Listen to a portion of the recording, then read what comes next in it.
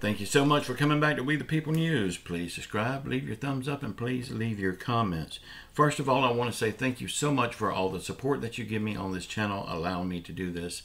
Thank you so much. This morning's video, if you did not see it, please go back and watch it. There's a lot of good stuff on there. I do have some very good news on that video if you did not see it. I will link it to the end of this video. Please check it out. Okay, the southern border.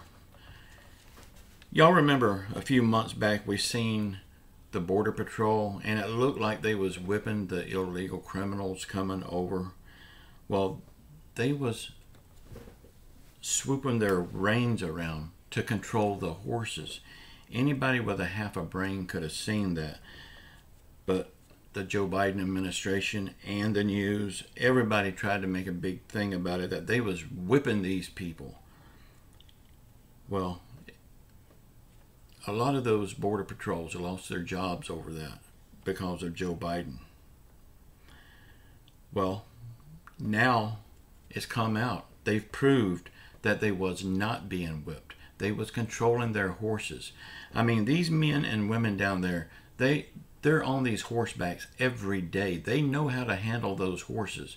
And if they wasn't twirling those reins, getting the horses to go where they want them to go, they would have trampled those people, and that would have been far worse than being whipped.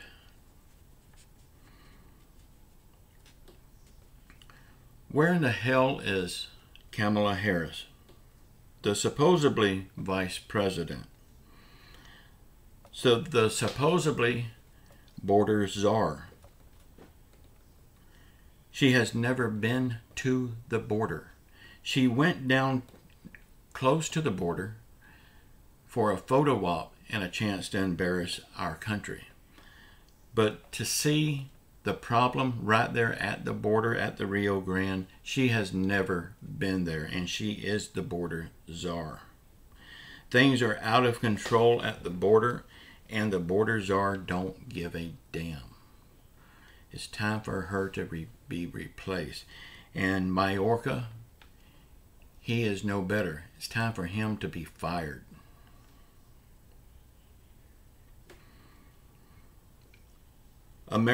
America is the laughingstock of the world. Our president and vice president is the butt of the world's joke. Australian and Saudi Arabia news both has made funny skits about our government. Like I said before, everybody in the world sees what we say and do. And they are laughing their asses off at the Americans. So it made me think about our Vice President Kamala Harris. If we can't see her, if we don't know where she's at, if she's not causing any problems here, well, just maybe, the world can't see her either, and she can't embarrass the United States any further. Maybe it's a good thing Harris is missing in action. Thank you all so much for all the support that you give me on this channel, allowing me to do this. I really do appreciate you so much for it. Thank you so much. The Biden administration is tone deaf when it comes to our southern border. They prove it every day. Time and time again, they prove that they do not care one iota about our southern border. But they send billions and billions of our tax money. This is our money. This is not our government's money. This is our money that they send to other countries to protect their borders. And they just act like our border problem is not a problem. In fact, they caused this problem. This is what they want. It's like we are talking to a stone wall when it comes to our southern border. They do not hear, they don't want to hear, and they don't want to see. Out of sight, out of mind. Remember this. This is very important. A country without borders is not a country. It becomes a dumping ground for other countries' worst citizens.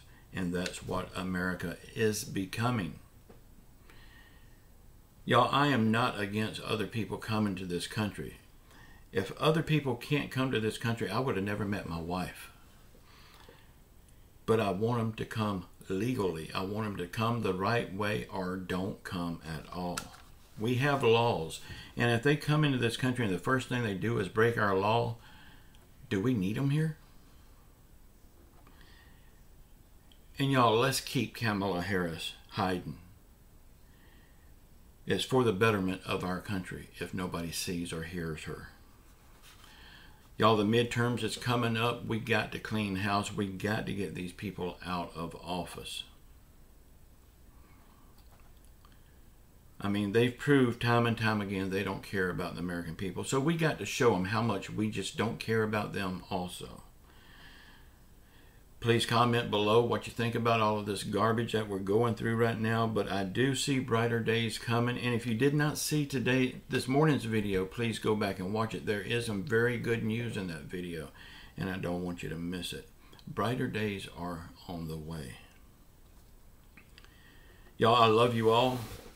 Please keep your faith in Jesus Christ. He will get us through all of this garbage. Say a prayer for our world. Say a prayer for our country. Say a prayer for those people up in the island of misfit toys in Washington, D.C. They don't care about us a bit, but we have to still pray for them, that they will do the right things. Say a prayer for everyone around the world that's hurting through COVID, financial hardship, or any other affliction. Just know I love you all. Until tomorrow. Ciao.